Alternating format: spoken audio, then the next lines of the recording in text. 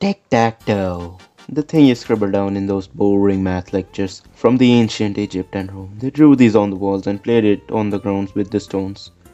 But now, today in a world of colonized knots and crosses, these guys named Newell and Simon, who are awarded for setting the base for artificial intelligence in 1972, compiled every move in Tic Tac Toe. It makes sense if you read about them because I am not going to explain human psychology when you have Patrick Bateman on your mind the whole time.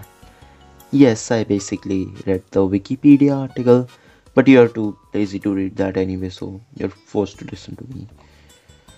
First, we have the block, which makes you feel smart. Empty corner, which just places a move in the corner. Opposite corner, which just places a move that the players move in the opposite corner. Empty side and center, where you are all alone while your opponent sleeps on your boring playstyles. Well, there's no playstyles anyway.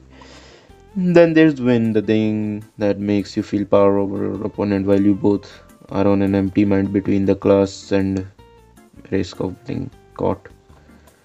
Then you have the fort. This is the most torture you can experience. In any tic-tac-toe game, you can only cry in pain while your opponent laughs in the distance. You feel all your life crumbling before your eyes while you contemplate of what you had done to get into this situation. While you take your last breath on making a move, your soul's last battle withers away as you see your opponent achieve victory. Well, of course, then you have blocking the fork, which are just some precautionary moves to prevent a fork in between. But doing that, you'll probably lose anyway.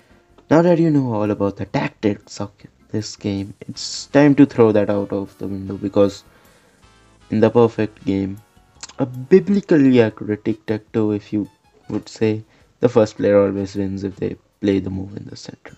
So, you have that.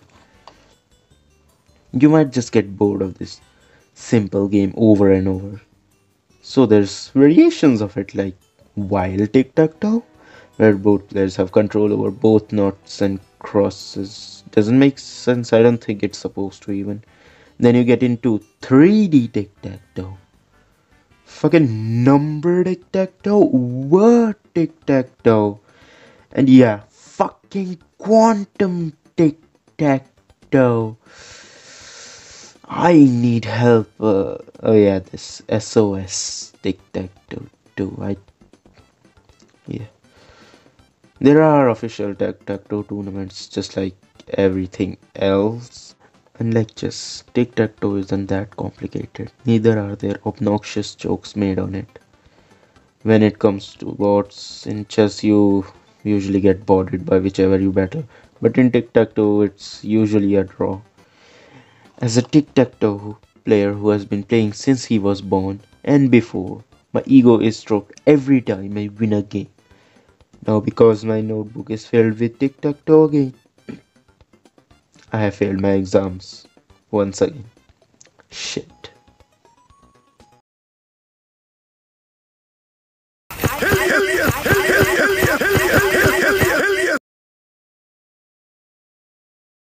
Kill yourself!